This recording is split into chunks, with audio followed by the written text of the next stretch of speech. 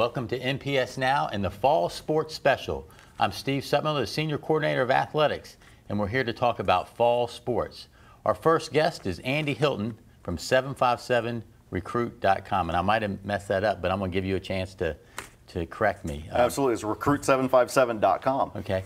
Tell us a little bit about what recruit757.com does, what you do, and then what it does for our student athletes, our parents, our coaches.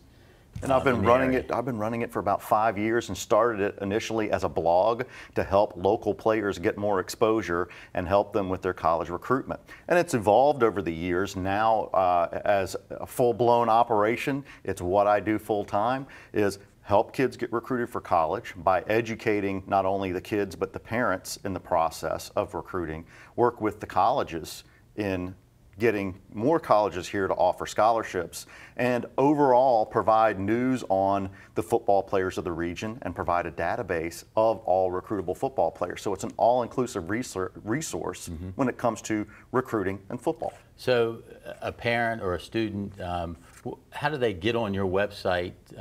What's entailed in that? What's the process of that? Well, anybody can access the website to find out more about the athletes of the area. The difference is that they can also subscribe. Parents, coaches, players can subscribe to have control over their player profile. We have over 500 players in the 757 area code at any one point in time in our database as a who's who of the area. These are all kids that want to get recruited for college, and a parent, as I said, or a coach can subscribe and claim the player's profile and give updates that college coaches can see a full array of information, whether it's personal information, contact information, GPAs, self-provided information that helps the recruitment process. Right. It's a good segue, and you're here to talk about football players in this area, more specifically the Norfolk Public Schools, the Eastern District. So we're going to start with Granby High School. What can Granby High School and the new football coach, Coach Wilson, Sekou Wilson, what kind of players do they have at that level to be recruited? And then how do you think Granby will fare in the Eastern District? And then we'll talk a little bit about conference, or not conference play in football, but regional play a little bit later. Yeah, and Granby being part of as a 6A program, they're going to compete in the Eastern District as the majority of their schedule. They have a little bit of a tough road in that they are rebuilding. Coach Kurt Brown left. He is now at First Colonial as an assistant. Sekou Wilson's taking over the program as an assistant. He's familiar with the players, but the cupboard is somewhat bare there. You've got Quentin Brown really as their key player who's going to play on both sides of the ball. He's been playing a lot of defensive tackle coming up. He was a starter as a freshman. Now coming into his senior year, it's prime time for him. He's going to be expected to be a big leader. He's about a 6'5", 220-pound athlete who can do a lot, can move well. Probably is going to play linebacker at the college level, and the big concern for him is getting more offers. As I speak to recruitment and know how the recruiting system works, he holds no offers at this point, but he's got a strong possibility of landing opportunities, especially from the service academies seem to be the most interested in him. He could end up at a school like Army. Okay. What any other players at Granby that kind of catch your eye, maybe that would catch a college recruiter's eye? They have a couple of linemen in Fal Atanoa. And also, yes, he moved from the area from Hawaii and actually has remarked at how much stronger football is here as compared to Hawaii. And you think of Pacific Islanders being recruited a lot. Sure. He's a lineman. He's in that mold. He's about 6'2" and 300 pounds, really strong lineman. You also have Julian Powell-Riddick as another lineman who's a little bit bigger and also has opportunities. I would look for both of those players to go to a smaller Division I school. Okay. Yeah, I mean, the linemen, and what I've seen across the district is some of our lines are just massive. The kids get bigger every year. They're really big kids. So we're going to look forward to watching those kids, how they perform, and how they may be able to lead Granby into the Eastern District, and then maybe even get one of those playoff spots in that Region 6. So absolutely. All right, let's move to Region 5 or Class 5A, Norview High School. Norview, Coach Cotton now has that program as his own. Now that he has been there for a year, coming into year 2. He has a lot of great athletes. And the story at Norview is not so much the line, but the skill players. Charles Garrett is probably the biggest standout in terms of lineman. He's about 6'4", 270 pounds, big offensive tackle. He'll contribute a lot. But you have at quarterback E.J. Faison. Yeah, veteran. Yes, he's coming into his senior year. He's played quite a bit already for the Pilots, and he's expected to do big things for them this year. He's going to be challenged a little bit by D.J. Mack, who's a younger player. He's coming into his sophomore year at quarterback, and he is the future for Norview. So when EJ is not in the lineup as a quarterback or not in the game as a quarterback, and EJ and DJ, you can expect to see very little drop off. And actually, Mack is going to be one of those kids who's going to show a lot of promise this year if he performs as expected. Well, that's a great segment in terms of a player coming from our middle school program and helping that high school program out right away. So our middle school program is benefiting the high school programs immediately now, and he's one of those players that had a really good career at the middle school level, and now he's at the high school level. And there are school systems around here, unfortunately, that don't have middle school football, and it's beginning to show where middle school programs are in place. The high school programs are certainly benefiting. Okay. Who else at Norview some skill players that we need to look for? Deshaun McLaughlin has done some good camping over the summer and has been looked at by Old Dominion, has looked at by a number of schools at that JMU type level, and certainly expects to have a good year. That's the one thing with Norview. You have a good wide receiver core. They're going to throw the ball a little bit more than most programs would at the high school level. Well, I think the key for Norview is Coach Cotton, because he's come in and provided stability for a program that hasn't had that. And they made the playoffs last year, and I think that's what they're That's going to be a stepping stone for them. They're going to build on that, and I expect to see that program grow. So we are looking forward for big things at Norview. Now, Maury High School is our next 5A school. What about Maury High School? They're coming off a playoff season. They haven't been to the playoffs lately, but Coach Frazier has got them back into that arena, and that's a good thing. So what about Maury High School? Maury is another program where continuity is going to pay off. Chris has been there for a couple of years now. You're seeing a lot of athletes, again, good skill players coming through that system. Devin Perry is their quarterback. They also have, I'm trying to remember his first name, Bam Harris, as up and coming quarterback there as a freshman. So they're going to see a little bit of splitting time.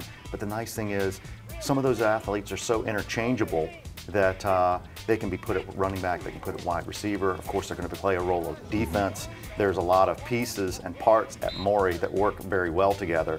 And of course, you can't mention Maury without mentioning senior, now committed to Old Dominion, the first recruit, Tarek Wilder. And that's the first recruit this year for out of this 2015 class, already committed to college. And Derek is a key senior leader for that program and will play a role on both sides of the ball. Okay. What about at running back for Maury? You might have mentioned Little. Delvion Little, yes. His name is going to be called a lot this year. Now he's a sophomore, right? Yes, he is. So in that process, is the recruiting taking place for him right now, or is that too early in the process? It's never too early to get recruited, and of course the higher level athletes will get recruited as they are younger, freshmen and sophomores.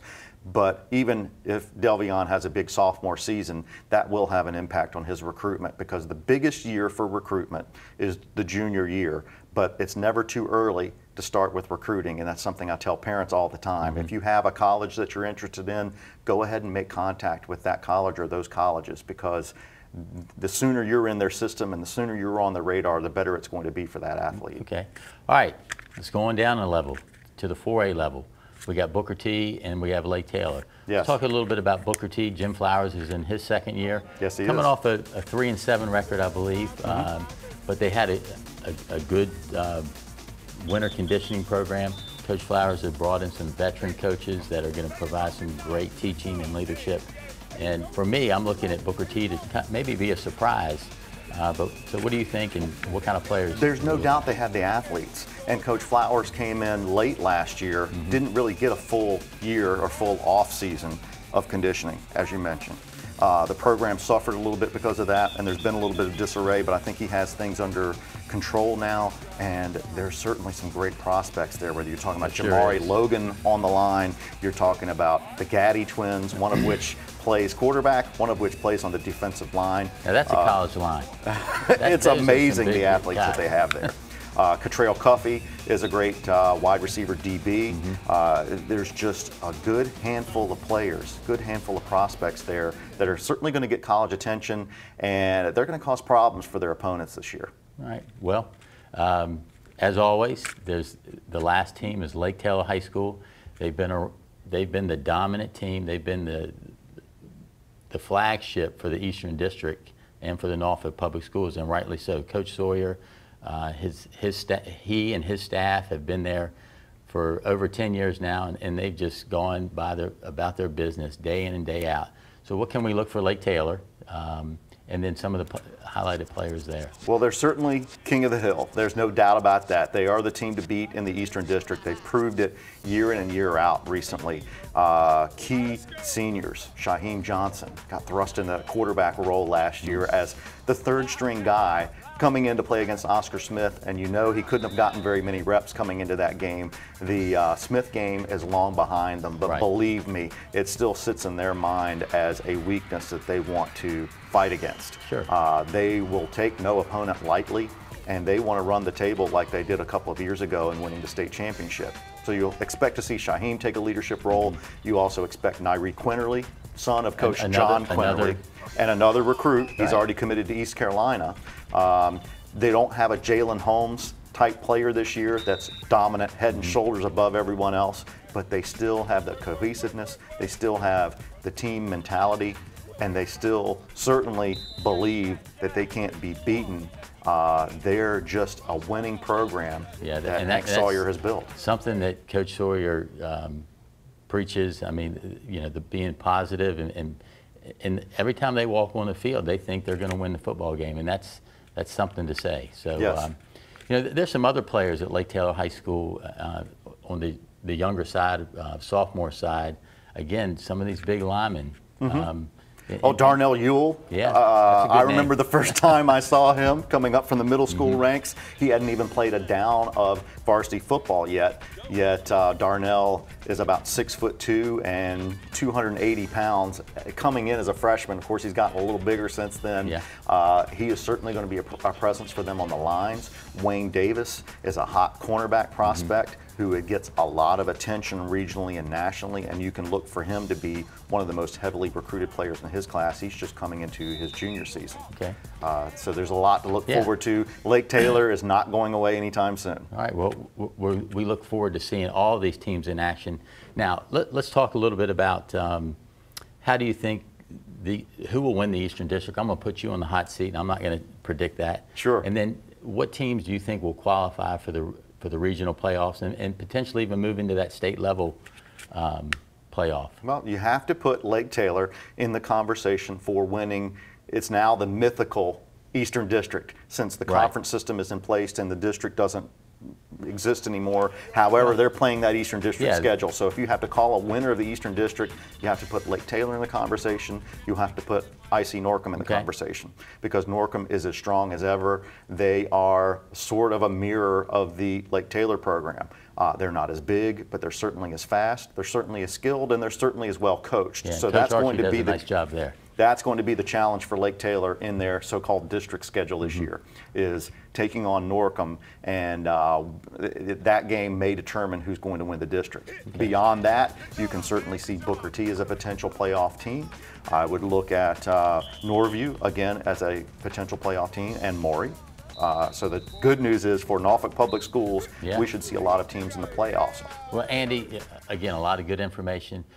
Just real briefly, tell us about your website and how the parents and the athletes and the coaches can find you. And I know we can find you every night, somewhere on a Friday night football field. Absolutely. So every Thursday, it ends up being Thursday night, Friday night, and sometimes Saturday afternoon that I'm on the football field. And we have a team of photographers and a team of videographers that capture a lot of the action in the area. So any Saturday morning, Friday night, you can expect, actually 365 days a year, you can find high school football action, whether it's on recruiting or whether it's on the games on recruit757.com. It's an all-inclusive database of who's who in the entire 757 area code from Williamsburg to Virginia Beach. We also put on events that help parents with the recruiting process. Those are educational events. We have camps. We have a lot of activities, again, all year round, 12 months a year, to support the football community. Sounds great. Again, thanks for being here.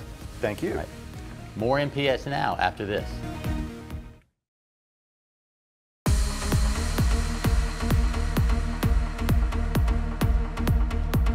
Welcome back to NPS Now and the Fall Sports Special. We're here to talk a little bit about volleyball, and we have Coach Tim Maynard from Granby High School and one of his key players, Lizzie Lewis. Welcome. All right. Welcome. Thanks. Coach Maynard, talk about your volleyball program a little bit. Well, I've been the coach there for about 10 years now, and we've been pretty successful, especially in district. The first year we came in third, and I think we have either tied or won district all of the other 8 years that we've been there. So we've been doing pretty well. All right. You've been involved for a while. Tell us a little bit about how you built this program to the point where it is right now and the success it's had. It's funny, me and Lizzie were kind of talking about that in the car because we knew there might be a question like that. And I would say it goes to one of my philosophies is I always tell kids, try out, start the day I meet you. Because that goes into one of my other philosophies where champions always do things right. So you can watch a kid and how they interact in the hallway and how they act in adverse situations and kind of see if they have that character. And then of course you do need some athleticism and talent too. So, but always important. Yeah, when you have the combination of both, I've kind of surrounded my team with great students and kids that are competitive in the classroom.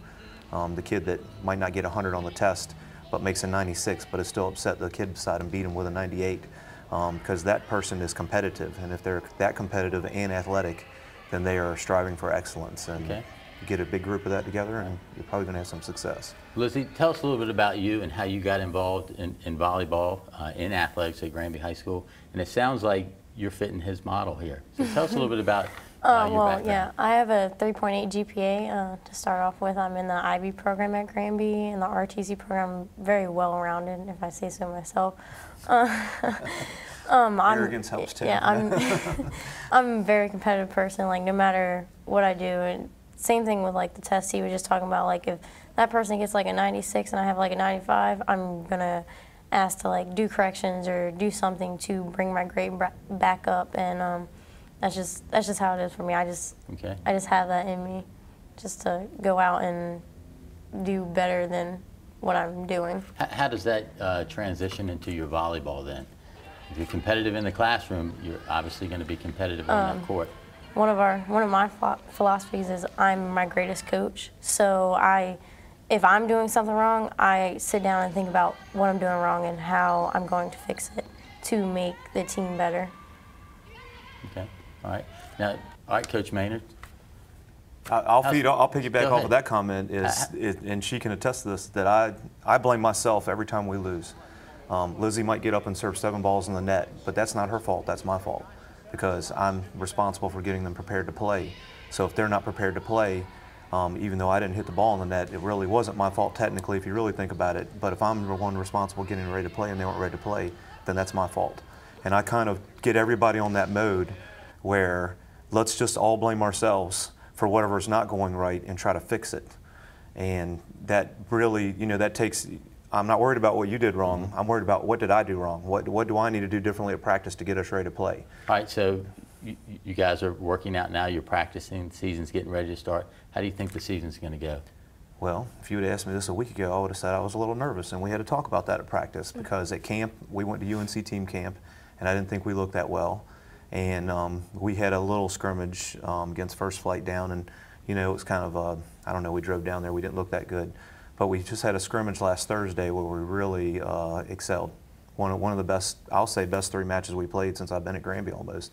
And Callie Butler's still not on the floor, who's one of our better players. All right. And we beat Great Bridge, Deep Creek, and Bayside in that scrimmage. Bayside gets another shot at us today in our tournament. But preseason they put a little target on us and ranked us 10th. I saw in the paper today. But I would say realistically we're probably somewhere right there to start. Right. So let's just kind of talk about all the volleyball teams in the Eastern District. Okay. We know Granby's going to do well. What about some other teams? Well, Lake Taylor has something interesting. They got the Booker T boys coach is now at Lake Taylor's girls coach, and she's a good player and a really good coach.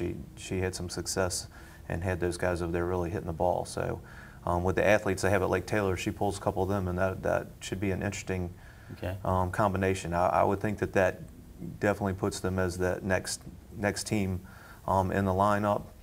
Lizzie, you play Eastern District volleyball, and then you go into conference volleyball, specifically Conference 1. How's that? How does that go? I mean, can you tell a difference in the competition? And do you prepare a little bit different? I prepare for every game the same.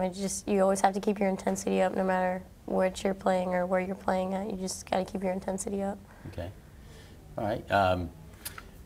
So looking at the conference, who's your biggest, what's the team in the conference that is going to pose some challenges for you? Well, there's a couple, but I know I want to hang with some of the good teams, so we're working on it. We're in the gym since June, practicing. Coach, conference level, who are we looking at? Well, you can look at the top 10 and see Conference 1 is the #1 conference, hands down. 4 of the top 10 are in Conference 1. Number 1, First Colonial, number 1 in the whole area. Number 4 was Ocean Lakes in the whole area. Number 8 was Cox, and number 10 was us. So our 4 top teams, you know, and then you have Bayside, who has 6 seniors and got a 6'2" middle in, who's not in the top 10, and you have Lansdowne, who came in 4th last year, just ahead of us. They also had heavy graduation, and then you have Tallwood. So, I mean, realistically, 6 teams in our conference could be top 10 teams. Or definitely probably top 14 teams. I mean, I would say Bayside and Lansdowne are definitely the next group. Now with volleyball, it's the Virginia High School League. Obviously, we went into the realignment last year, and volleyball was a little different. At the girls' level, they had 6 state champions. At the boys' level, we had 3 state champions where class 4, 5, and 6 were teamed together to create 1 championship. And then I think it was 3 and 3 was 1, and then 2 and 1 was a championship. This year, class 1, 2, 3, and 4 have their own state championship. Class 5 has their own state championship in class 6. So for boys volleyball, that can benefit a team like Booker T that had to go up against Cox. So volleyball in the city, we could potentially see some teams advancing. So yeah, if we get our enrollment down where we get out of that top tier there, that would definitely be true. Cox and PA are number 1 and 2 on the boys side. Maury is number 4 though, and that's pretty close to legitimate ranking. I was just reading that, and I know who they have, and I know who the other guys have, and they're definitely somewhere in that top 6 group legitimately. So yeah, I think some of our other Eastern District teams could find success. It is difficult though, because some people on the beach always ask me, well, why can't you get up to that top 5 level? And we just simply don't have enough players playing year round like they do out there. But then I always come back with, well, how come we win so many basketball championships in the Eastern District? Because our kids are playing all the time. They're playing AAU, they're playing, go out to the playground. I mean, you have 50 kids out there that are playing in almost every neighborhood every day, you know, and you just need 5, 6 of those guys to make a really good run, 8 girls too. I mean, Lake Taylor girls had success, Booker T boys, Norfolk boys also in the Eastern District. So, well, with the new conferences, competition always brings out the best. So it's a work in progress for our teams. We know we have to play the best to be the best. So we look forward to a really good volleyball season. I want to thank both of you for being here, and we'll see you on the volleyball court. All right. Thank you very much. Thank you. More NPS Now after this.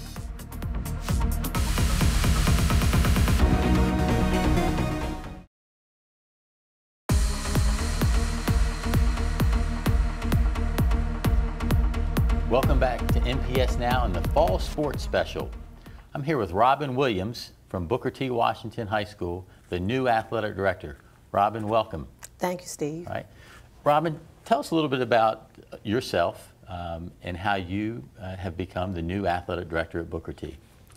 I've been teaching in Norfolk Public Schools for currently for 16 years. I started off at Ruffner Academy, where I was the athletic director there for 5 years. I then went to Booker T. Washington High School, where I was the volleyball coach, assistant track coach, and forensics coach.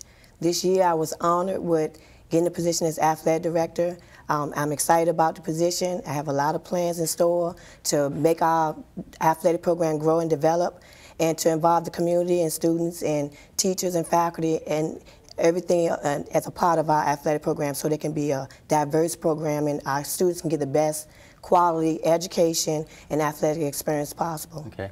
Well, you obviously have some experience. You mentioned that you were the middle school athletic director at Ruffner. How long ago were you at Ruffner? I've been at Booker T. This is my 9th year at Booker T. Okay. So you were really one of the first athletic directors at the middle school level when we started middle school sports. Yes. So, okay. So how do you think taking those experiences and then coming into this new experience, you've been out of the administrative realm for a while, so how do you think that's going to help you transition back into that administrative role? I think that's the greatest part of my transition experience, the fact that I had that experience early on. And when we started off being athletic directors in middle school, we were trying to mirror the high school program anyway. So I got a lot of knowledge from that I'm bringing towards with me to Booker T. Mm-hmm. Okay, so you've obviously gotten your feet wet a little bit. You've been on the job for about a month now. What are some of the challenges that have come to you right now, and Some of the challenges is athletic director is a fast-paced community. We never have the same day twice. Every day is a different day. We learn different things. We have different challenges. And I think that's what I like the most about the position, is that I like a challenge. I like fast-paced. I like spontaneous things, and I'm looking forward to it. Okay. So you're new. Were you involved in hiring any new coaches? I mean, have you retained some of your past coaches? What's the coaching staff looking like at Booker T? It was a great thing that I came from Booker T, which is from Ruffner, which is one of our feeder schools. So a lot of the coaches that I was athletic director for at Ruffner are currently coaching at Booker T, so they already know me. So I was able to retain a lot of the coaches that were there. However, I have been able to hire new coaches as well. And in some of the sports, we needed a change. We needed a new, fresh start. And I think the coaches that have been selected for those sports are going to bring a great experience to our school. All right, you've had past experience as a coach. How do you think that is going to help you deal with your coaches on the situations because their day is different every day as well? So right. Coincidentally, the two sports that I coached were forensics and volleyball. I have new coaches for those two positions, and I've been working closely with both of those coaches to make sure that they adapt to the new environment, they can adjust to the change. One of them is brand new to the system. She's very enthusiastic. She's excited about the position, and it should be a good year for us. Okay. All right. Let's talk about the upcoming season, fall. Football is a big sport for all the schools. But what can we expect at Booker T? You have 4 home football games. Yes. What can we expect at those games? We have a lot of surprises for you at our games. Out of the 4, 3 of the 4 are going to have some big surprises. I encourage everyone to come out, alumni, teachers, faculty, staff, students. We should have a lot of things in store. There should be some good plays going on. Our football team has beefed up. We have some big boys. They have been practicing hard. They've been dedicated to the program. Coach Flowers has brought in some new coaching staff to his football team as well, and we're looking forward to a great season. All right. One thing new at Booker T is that field house. Yes. How do you think that's going to kind of tie the stadium in? The field house is going to bring a warmth of a great motivation for our boys. I think the team needed that. That's going to pump them up. It's going to make them feel a little bit like they're NFL players. Mm-hmm. They're excited about the building of the field house. We've been watching it daily as it progressed, and we're almost completed with the project. Okay. All right. So, I want to sell you a program. to the community. How can the community, how can parents get involved and support Booker T. Washington athletics? I've taken over concessions so parents can become a part of our boosters and help with concessions. We've also have what is called our new sports marketing classes, and through the sports marketing classes, we're going to sell a lot of Booker T. Washington paraphernalia. We're going to sell ads in our programs. We'll advertise ads on our internet. We're also you can get an ad placed in our gymnasium for a fee. So we're asking that anyone that could be a sponsor to come out and sponsor our team, sponsor our athletic program, and help our students to become greater students. Okay, great. All right, so again, going back, you're brand new to the high school athletic director's position. Part of that is the Virginia High School League. How have you come to understanding the new conference regions that you're currently in? Not going into the future, because we know where you're going, but how's that working out?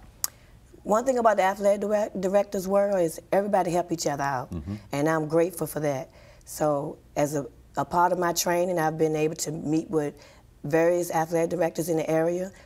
They don't mind sharing their ideas. They don't mind sharing their thoughts. They don't mind sharing their hardships to help me out in my matriculation through this process. So other athletic directors have helped tremendously. Yeah, that's a little different than coaches all want to keep their own stuff, but yes. ADs are folks that we're all in the same world. Path, yes. So we do help each other out. Yes. Well, Robin, I wish you luck because I know I want to see Booker T succeed in everything that they do. I know Miss Day, who's hired you as the athletic director, is behind you and is going to support you.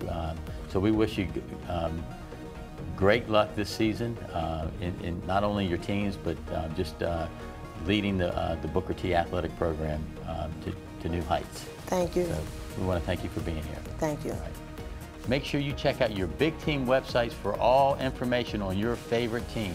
This includes schedules, results, and highlights of each contest.